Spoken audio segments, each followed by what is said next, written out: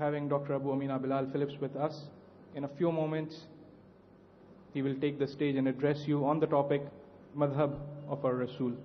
Indeed, all praise is due to Allah, and as such we should praise Him, seek His help and seek refuge in Him from the evil which is within ourselves and the evil which results from our deeds. For whomsoever Allah has guided, none can misguide, and whomsoever Allah has allowed to go astray, none can guide. God worthy of worship but Allah, and that Muhammad sallallahu alayhi wasallam is the last messenger of Allah.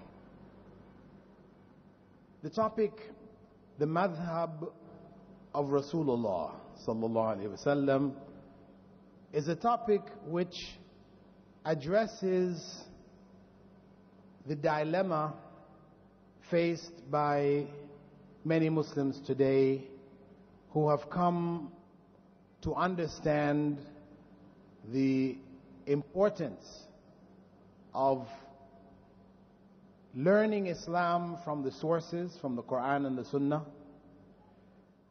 while at the same time reconciling that with the tradition that we have inherited from earlier generations of the various madhabs, whether it be the Hanafi, the Maliki, the Shafi'i, or the Hanbali. We recognize those scholars to whom those schools of law are attributed as being among the leading scholars of the Ummah of the past. So when one says, I want to follow the Quran and the Sunnah, and at the same time he or she is questioned, well, what of the work of these great scholars of the past, the scholars to whom these madhabs are attributed? Do you understand the Quran and the Sunnah better than they did? Can you understand it better than they did? And of course, what can we say but no? No. So then, what happens to following the Quran and the Sunnah? So we're faced with this situation. We know we should be following Quran and Sunnah, but at the same time, we understand that those leading scholars of the madhabs, they were far greater in knowledge than we are. They far understood the Quran and the Sunnah better than we do. So how can we then abandon them and follow the Quran and Sunnah when they were superior to us in knowledge? How can we? So this is the dilemma that people are commonly faced with. The solution, in my view, is the madhab of Rasulullah sallallahu alayhi wasallam, of understanding what was that madhab. Because we talk about the madhabs, and when we talk about them relative to the imams of the past. And we know that there were other imams, like Al-Layth ibn Sa'ad from Egypt, whose madhab nobody knows about anymore. Yet, Imam Shafi'i said, Al-Laythu afqahu min Malik.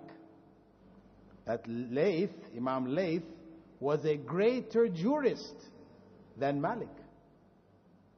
Now, you and I couldn't say this, okay? Because who are we to judge? But Imam Shafi'i, he had the right to say this because he studied under Imam Malik for 20 years plus. He was his top student. He had memorized Al-Muwatta. And he then studied under the students of Imam Layth because Imam Layth had already died. So he was in a position to weigh the fiqh of both of these great imams. And he made that conclusion. But today nobody knows about Imam Layth. So this is telling us something. And of course there are others. Imam al-Awza'i, Sufyan al-Thawri. We have a number of other Imams whose names are lost in history. Most people don't know it. Only people who specialize in fiqh and usul of fiqh, these are the people who come across these names, know something of the history of these people, etc., etc. So, the solution is, in my view, to go back to the madhab of Rasulullah sallallahu alaihi wasallam. Why? Because Allah subhanahu wa ta'ala, we all believe that Allah is one. This is the essence of the teachings of Islam. Allah is one and unique. And we believe that the human race is in fact one race. Though people have called some people in different parts of the world different races, etc., etc., we know these are false categorizations. They really don't exist. There is only one race, which is the human race. Just one race. And Allah has left signs amongst us to let us know in our times when this issue of race has, reached its peak, that there is only one race, because He left it in our blood. He left it in our blood. Meaning that if somebody from the Scandinavian countries who is whiter than white, blonde hair, blue eyes, needs a blood transfusion, he is A positive. The rest of his family are A negative or whatever, O. The rest of his family, his close family members, their blood cannot save his life. However, somebody from Africa or India who happens to be blacker than black, with black hair and black eyes, he has the same blood type. His blood can save him when the rest can't. Allahu Akbar. This is what Allah left. He left it as a sign to us. Because obviously, generation before where they weren't doing blood transfusions, this had no meaning to them. It has meaning to us. In our times where we are involved in blood transfusion, technology has taken us to another level. Allah has left His signs amongst us. And this is the time when people are saying, human beings have evolved and all these other kind of things, but the signs are there that we are one race. One human race. And this is why we believe, as Muslims, that Allah subhanahu wa ta'ala only sent one religion. He didn't send a bunch of religions for different races because they have different makeups and different backgrounds. No, He sent one religion, Islam. From the time of Adam to the time of Muhammad sallallahu alaihi wasallam, all of the prophets alayhimus salam brought one religion. This is our belief. The multitude of religions out there are from human creation. So we stress, we call people to one religion. We say one God, one human race, only needs one religion, which addresses all of their needs, which don't change from time to time, from place to place, because they are essentially one and the same. So we don't need a number of different messages. One message suffices. Now, the question is, that one message, are there many ways to follow this one message? See, because here, we're coming with this Tawheed, the oneness, right? Oneness of Allah. Oneness of humankind. Oneness of religion. And then what? Is there one way to follow that religion, or are there many ways? Now, as we reject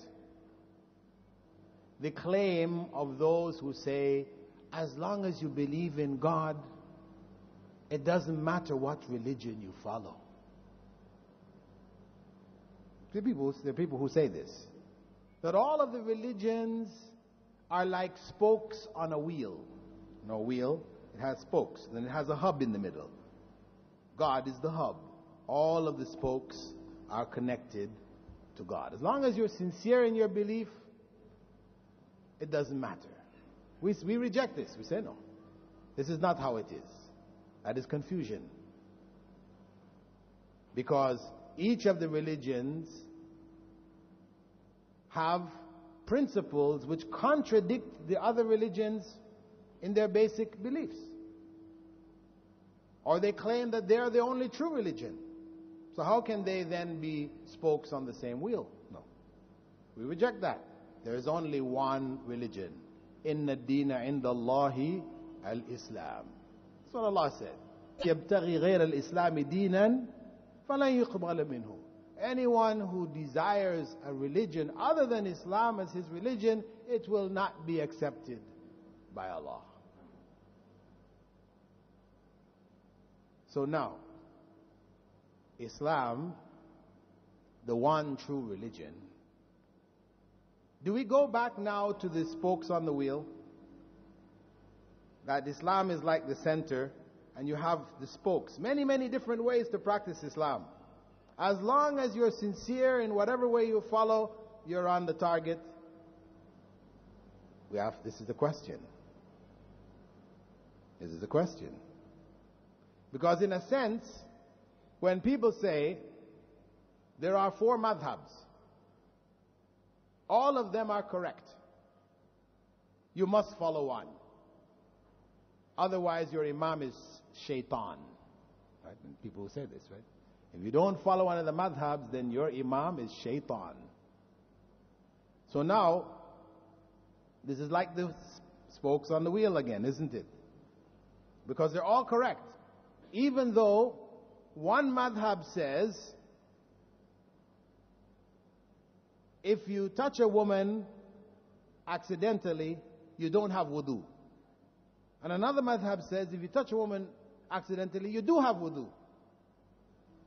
They said they're all right. But how can that be? How can you be in a state of wudu and not in a state of wudu at the same time? It's not possible. This kind of difference cannot exist. Either you have wudu or you don't have wudu. You can't say, I have wudu based on the Hanafi madhab, but based on the Maliki madhab, I don't have wudu. No, it doesn't work like this. And you have people actually who, I've heard about people from the Shafi'i madhab, right? Who this is a problem for, right? Because for Shafi'is, you touch a woman accidentally, no wudu. So what the scholars will tell them in their areas, local scholars today, they will tell them, okay, you're going for Hajj. They say, what are we going to do? Going for Hajj. It's all these people are going to be touching people, no wudu, and you hardly find a place to make wudu, and you're going around the Kaaba, you break wudu, you have to go. Big problems. So what do they say? They say, what you do is, when you make your intention for Hajj, you make the intention to be a Hanafi. And when you come back from Hajj, then you make your intention to come back to Shafi'i. This is not a joke. Actually, this is actually going on. I've been told this by many people from South India, from Sri Lanka, other areas where they're Shafi'is, who are going, that this is what they're being told by their local scholars. Now, is that what Prophet Muhammad ﷺ left behind? Is that the legacy of Rasulullah ﷺ? Something went wrong somewhere down the line, right? This is what something went wrong. So we need to go back to see really what did Rasulullah ﷺ leave behind. And we have a number of hadiths. Among them, the hadith in which Prophet Muhammad ﷺ said, the Jews before you divided up into 71 different sects. 70 of them were going to hell and 1 going to paradise. The Christians were divided up into 72 different sets. 71 of them going to hell and 1 going to paradise. And you, my ummah, will divide up into 73 different sects. 72 of them going to hell and 1 going to paradise. And when he was asked about it, oh, what is that one? Some narrations he said, al-jama'ah, the community, the group. In other narrations it's clarified, he said, ma ana alayhi al-yawm wa ashabi, what I am following today and my companions. He identified that one group that is going to paradise. So in that hadith, we can see that whenever the prophets came, alayhimus salam, whenever they came and they conveyed a message, they conveyed it in one way. Though the people split up afterwards into different groupings and sects, etc., they conveyed it in one way, and only that one way was acceptable to Allah. And this relates also back to the statements of the Prophet ﷺ, in which he said, Man ahdatha fi amrina ma laysa minhu fahuwa rad. Whoever brings anything new in this religion of ours, which is not a part of it, it is rejected by Allah. That He left behind one way. And anybody who adds to it, to make out of it a multiplicity, this multiplicity will not be accepted by Allah. This is the legacy of Rasulullah sallallahu alaihi wasallam. Naturally, if you asked one of the Sahaba, any of the Sahaba, what was your madhab? What is the Sahabi going to say? I'm a Maliki? No. Imam Malik wasn't born yet. So it's not possible. He would say, I follow the madhab of Rasulullah sallallahu alaihi wasallam. Because what is a madhab? Madhab comes from the Arabic verb dhahaba. Madhab is the way of going or the time of going. So it's a path. And they even use the term madhab even for madhabs in philosophy. You could have madhabs in a number of different other groups. Madhab is not limited just to fiqh, though we tend to use the term madhab today only to refer to fiqh, but you could have madhabs in anything. I mean, even in the Sufi, for example, system, they use another term, they use tariqah and turuq, plural turuq, tariqah. Really, there's no difference between tariqah and madhab. And there's another word which carries the same meaning, which we all know, and that's the one that we use all the time, and that is, what's the other word? That means way. Another word.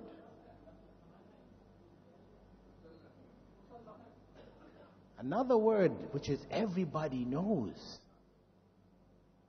The sunnah. Come on. The sunnah. What does sunnah mean? Sunnah means path or way of going. This was the way of Rasulullah sallallahu alaihi wasallam. So really, sunnah, madhab is one and the same. It's one and the same. So when we say we follow the madhab of Rasulullah sallallahu alaihi wasallam, we really were saying we're following the sunnah of Rasulullah sallallahu alaihi wasallam. Now, understanding and implementation of that sunnah may vary among the companions. You will find that the companions differed. There are issues on which they differed. We know the famous example usually given in Usool al-Fiqh about the case of Banu Qurayza, where the companions after the battle of the Khandaq, battle of the trench, where the Prophet ﷺ was told to go and punish the people of the citadel of Qurayza, of this tribe called Qurayza, or clan called Qurayza, for their treachery in siding with the pagans who had attacked Medina. And he sent an advance group of his companions ahead to go and lay siege to the citadel or fortress of the Qurayza tribe. And he gave them instructions. He said, do not pray except at the fortress of Banu Qurayza. So they set out. Don't pray Asr. Don't pray Asr except at the Qurayza fortress. So they set out. On their way, they noticed that the sun was coming close to set. They realized that they would not be able to reach that fortress before the setting of the sun. So, some of the companions said, we need to pray Asr. Others said, the Prophet ﷺ said, don't pray Asr except at the fortress of Banu Qurayza.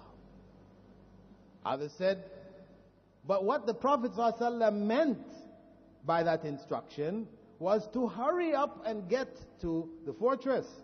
But Allah has already said, إِنَّ كِتَابًا مَوْقُوتًا. Allah has already said that the salah is for the believers at fixed and set times. We know this. You don't pray Asr after Maghrib. It's just not appropriate. So obviously Prophet Muhammad ﷺ was not telling us to do that. He meant for us to hurry up. The other companion said, he said, don't pray Asr except there, and that's what we're going to do. So they differed. Those who said, we're just going to go with what he said, we're not going to try to figure out what he meant. This is what he said. We're not sure what he actually meant, because maybe you're right, maybe you're not, and we're just going to stick with what he said. So we're going ahead. The others said, okay, fine, we're going to pray. So they prayed. They joined up. The place was sieged. Prophet ﷺ, after the battle, then the companions came to the Prophet ﷺ, talked to him about what happened. And of course, he prayed on the way. Right? So he didn't say anything to either group, saying this one's right, that one's wrong. Why? Because what he said could have been understood in both ways. He accepted the idea of trying to understand the intent and applying the law based on your understanding, as well as those who apply it based on the literal statement. He accepted both. But his own practice demonstrated that the intent was of praying on the way was really what was his intention. That was his intention. In practice.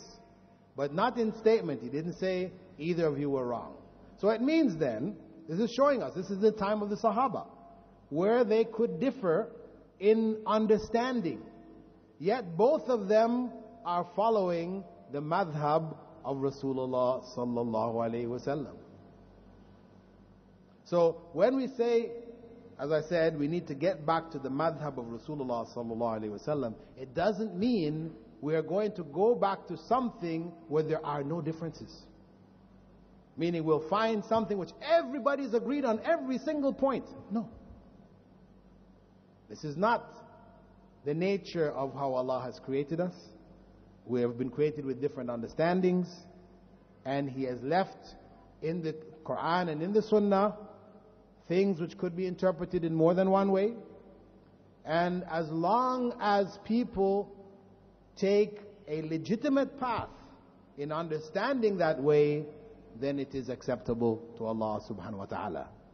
The one who is correct gets 2 rewards, and the one who is incorrect gets 1. Because they took the correct way in trying to understand, trying to apply the law to the best of their understanding, then Allah rewards them for that effort.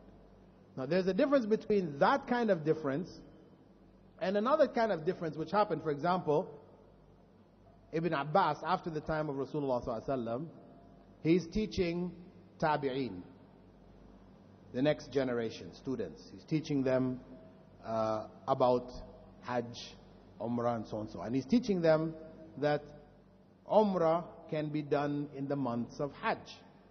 Whilst he's teaching, one of the tabi'een, Urwa, the son of Asma bint Abi Bakr, sister of Aisha, he said, how can you be telling people to make Umrah in the months of Hajj when Abu Bakr and Umar said you can't? Not allowed. Abdullah ibn Abbas said, go ask your mother. Go ask your mother, you'll get clarity there. How can you raise a question?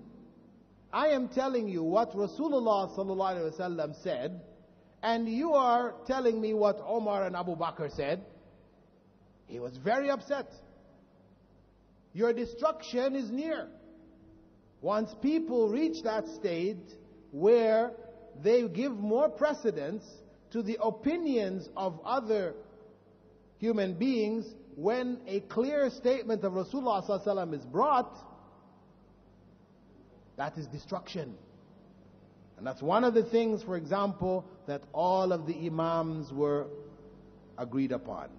That if a authentic hadith from Rasulullah sallallahu alaihi wasallam comes to a person, for him to leave that for the opinion of any of them, they said that this is not permissible. That is a path to destruction.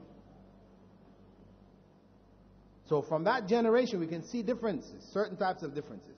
Some differences which had to do with giving precedence of opinions over authentic sunnah, and differences which arose from different interpretation of authentic sunnah. One is tolerated, is accepted, and the other one was rejected. The other one was rejected. So now, if we asked the tabi'een,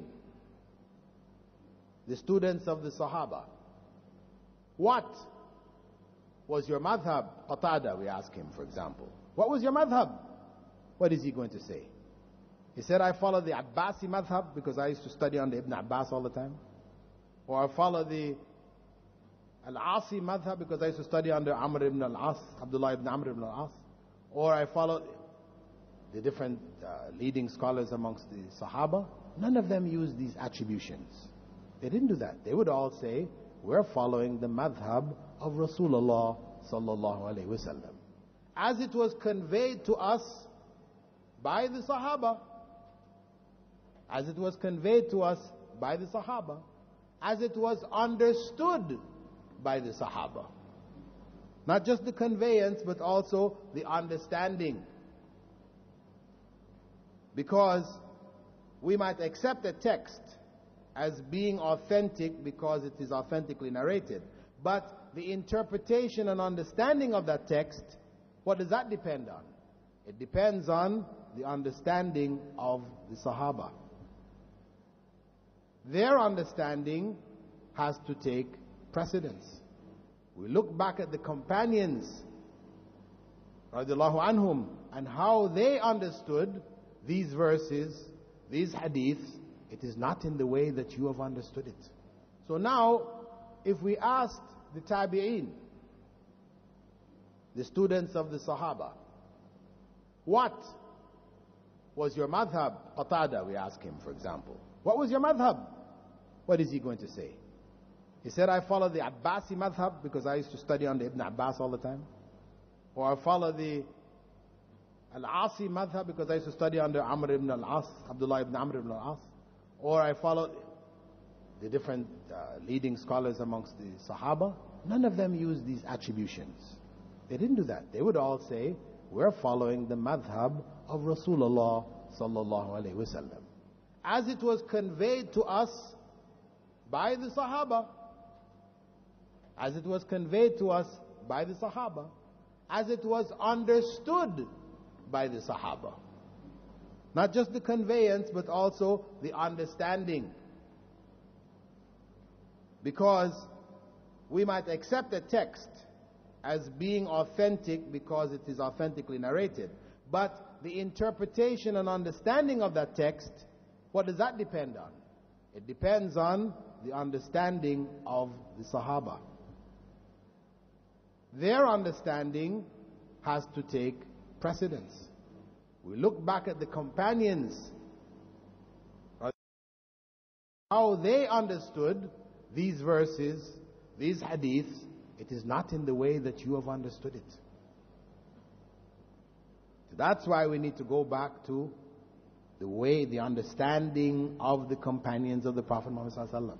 And the Prophet ﷺ, as we said before when he said about the way, the one way that is going to paradise, he said, "Ma ana alayhi wa ashabi," that which I am on and my companions. So he added the companions as being a part of that way.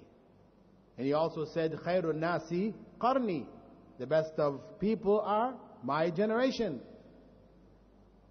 So he stressed this, the importance of the companions. Furthermore, Allah subhanahu wa ta'ala in the Quran said, وَمَنْ يُشَاقِقِ الرَّسُولِ مِنْ بَعْدِ مَا تَبَيَّنَ لَهُ الْهُدَى وَيَتَّبِعْ غَيْرَ سَبِيلِ الْمُؤْمِنِينَ نُوَلِّهِ مَا تَوَلَّى وَنُصْلِهِ جَهَنَّمْ وَسَاءَتْ مَصِيرًا. And whoever contradicts and opposes the messenger after guidance has been made clear to him, and he takes a path other than that of the believers, we will leave him to himself and put him in hell, a terrible end. Now, it was sufficient for Allah subhanahu wa ta'ala to say, whoever contradicts the messenger, we will leave him and put him in hell. That's enough. But he added and took a path other than the way of the believers.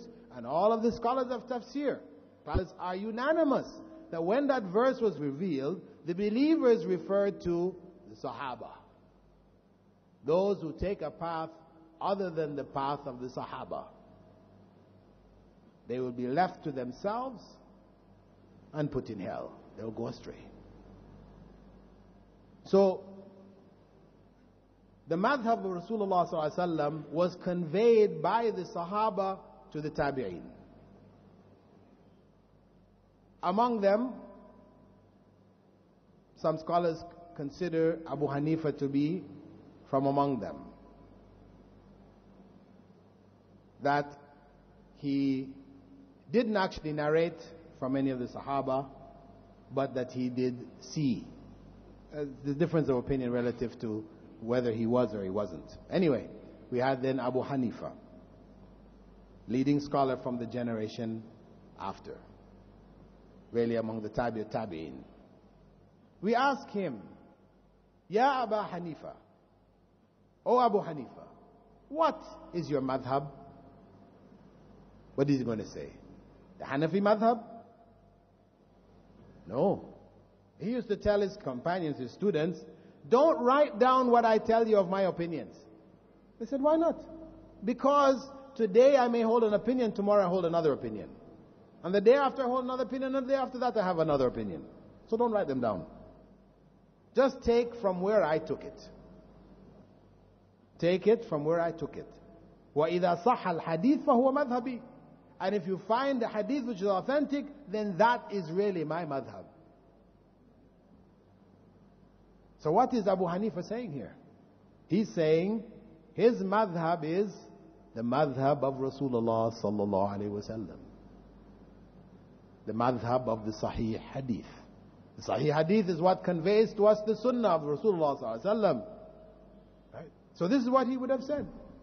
Similarly, Imam Malik. Anybody asking him, he was not going to say, I follow the Maliki madhab. He had no intention of making a madhab. He just taught. What? The Sunnah. He taught the Sunnah. Now, if we look at Imam Shafi'i, Imam Shafi'i is a classical example of the way of the companions, the tabi'een, tabi'in. In that, the companions were on different grades. Some of them were with the Prophet ﷺ from the early days. Some of them accepted Islam just prior to the conquest of Mecca. Some of them after the conquest of Mecca. So they came into Islam at different stages. Some had more knowledge of the deen than others. So those who had less knowledge, they would study under those who had more. Those who were younger studied under those who were older. Sometimes the younger ones had more and people who were older studied under them.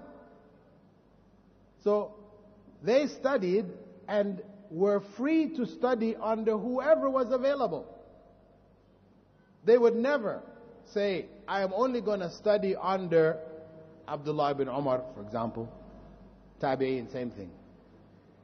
They would not stick to one companion and only study under him. No, they studied under him and they would go and study under other companions of the Prophet ﷺ freely. Nobody had a problem. Nobody complained. Nobody raised any issues, that you're fatwa shopping. Because this is the common point that comes up later on, right, in our times. This fatwa shopping, right? Where you go to this madhab, you go here, you go there, you ask this one, you ask that one. And so the companions of the Prophet ﷺ, they went, they asked. They asked this companion, they asked that one, they asked the other one. The tabi'in, they did the same thing. Tabi'in did the same thing. And then Imam Shafi'i, student of Imam Malik for 20 years, as we mentioned, didn't begin teaching until after Imam Malik died. Teaching in Yemen. He's accused of Shiite leanings. Taken as a prisoner to Baghdad. He has to defend his position. He argued he was not leaning towards Shiism at all. He's released. There in Baghdad, he studied under Muhammad al-Shaybani, student of Abu Hanifa. Abu Hanifa is already dead. So he studied under his students. He gained knowledge there. Now when he was in Yemen teaching, he was teaching based on the knowledge he had accumulated from Imam Malik. After studying under the students of Abu Hanifa, he changed a number of his opinions and he wrote a book called Al-Hujjah. His book called Al-Hujjah. And there he outlined his positions, his new positions, where he changed from positions of Imam Malik, etc. Then he went to Egypt in order to study under Imam al-Layth, but Imam al-Layth had died already. So he studied under Imam al-Layth's students. After studying under Imam al-Layth's students, he changed a bunch of his opinions again. He wrote a new book called Al-Umm. This was the classic, Al-Umm, in which he changed those opinions. He stayed in Egypt and he became the Imam of that area. Now, he changed his opinion. He changed his position. Because some people have a problem. They said, okay, I hear this, for example, in Dubai where I am. People come, they say, okay, we're studying here in Dubai, we're listening under the scholars here in Dubai, and they tell us one thing. When we go back to India, the scholars there tell us something else. And then when we come back again, those other scholars tell us something else.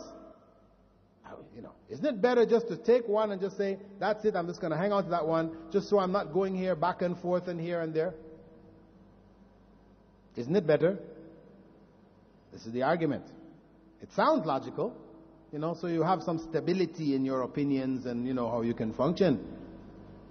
But the reality is, did Imam al-Shafi'i have just one opinion and stick with that one opinion? No. And isn't he better than we are? Wasn't he more knowledgeable? Right? Because the idea most people have is a scholar, he has his opinion, he never changes his opinion. People might change their opinion, but not the scholar. Right? This is common. The idea that a scholar says one opinion, then somebody happens to bring some argument to him, he has to change his opinion and say, oh man, this is not the real scholar here. He changed his opinion. But it's well known, Imam Malik, for example, used to teach that when you make wudu, washing your feet, you don't stick your fingers between your toes. Now, he was teaching that. One class, one of his students said, Imam Malik, I heard a narration from Rasulullah ﷺ through the chain, mentioning the whole chain of course, that the Prophet ﷺ used to put his fingers between his toes when he was washing his feet. Imam Malik, next class, corrected himself and taught it. No problem. No problem. Nobody said, oh, Imam Malik, changed his opinion, doesn't really know everything now, This is no. They accepted that. And if we can accept Imam Shafi'i changing these, this is real scholarship. That nobody knows everything. As when Imam Malik was asked, if a person follows a Sahabi in everything that he does, will he be on the correct path? Right? And remember, there's a hadith that people commonly quote, Ashabi kan nujum. My companions are like stars. Bi'ayhim iqtadaytum ihtadaytum. If any one of them you follow, you'll be rightly guided. It's a commonly quoted hadith in support of sticking to one person, one group, one madhab, whatever, and just... However, it turns out it's fabricated. And Imam Malik says to the man who asked him that, no, you will not be on the right path unless that Sahabi was on the right path. Because the only one who is free from error is the one in that grave. He pointed to the grave of Rasulullah sallallahu alaihi wasallam. That is the reality. So everyone is capable of error, and the defining principle is the madhab of Rasulullah sallallahu alaihi wasallam.